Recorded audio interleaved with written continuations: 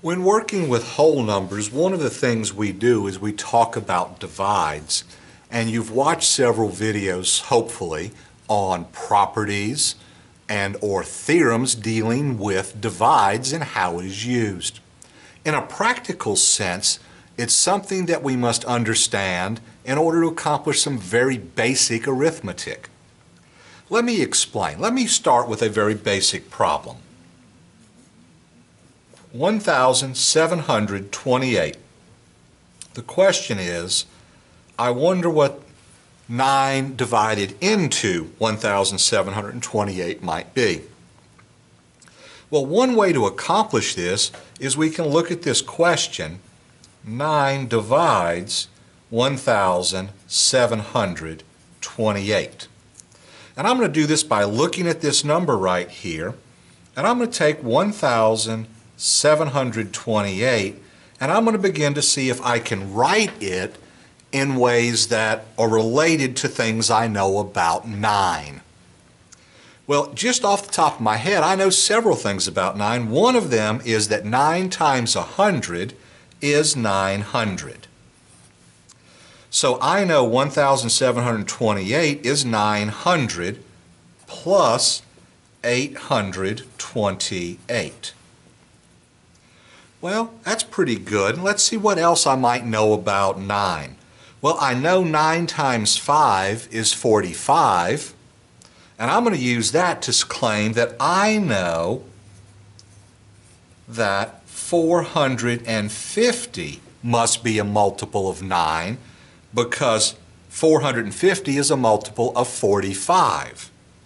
So I'm going to subtract 450 from the 828. I'm going to step off to the side. You'll get to watch me do a little arithmetic. Let's see how we do. Let's see. I have 400. Whoops, I'm going to need some of that, so I'm going to have a 10 there. 5 from 10 is 5, and 2 is 7. And then I have an 8, or 378. So now I know this is a multiple of 9. I know that this piece right here is a multiple of 9. The question is this third piece. Well, I know that 9 times 4 is 36. So if 9 times 4 is 36, then I know 360, which is less than 378, is a multiple of 9. I'm going to bring my 450 down, bring my 900 down for the next line. So now, how much stuff is left over? If I'm not mistaken, that's 18. So this means that since 9 divides 900, 9 divides 450, 9 divides 360, and 9 divides 18, 9 must divide the sum of all of these pieces, namely 1,728. Now, the really kind of, to me, the neat part of this is what I can do with this. Well, how many 9s are in 900? There are 100 of them.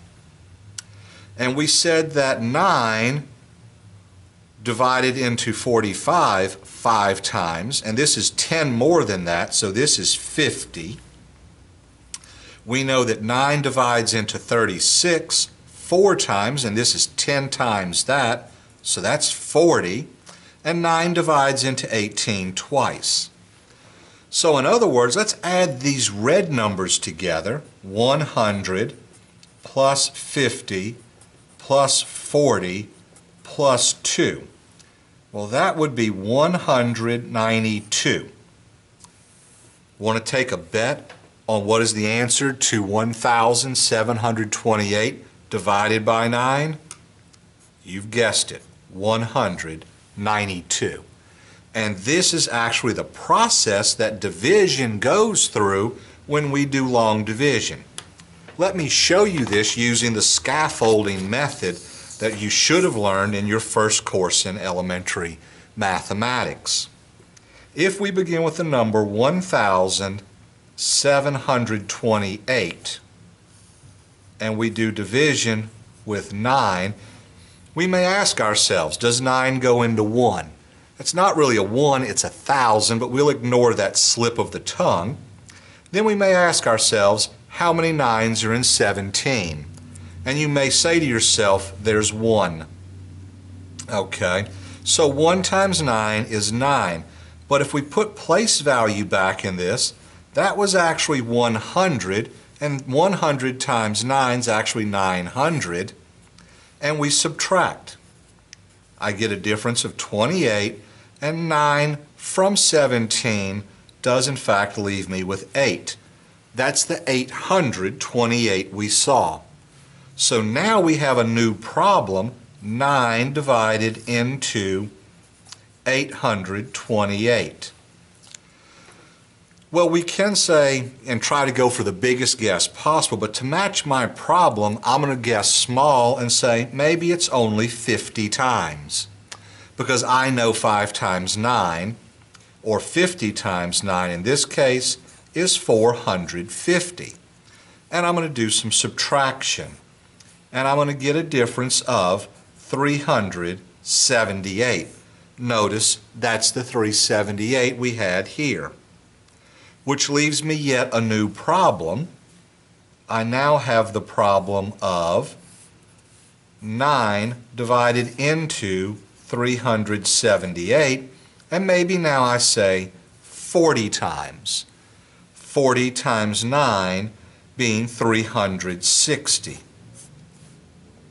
So when I do this subtraction, I in fact get the 18, which leads me to my last problem. What I would say is 9 divides 18 twice, getting a 0 remainder. Normally you would do this in one column coming down. I'm just trying to show you how the different pieces are put together and what we should actually be thinking as teachers and instructors when we're teaching what we commonly call long division is very much tied to this idea of divides and breaking numbers into sums, each of the add-ins which is divisible by a particular number.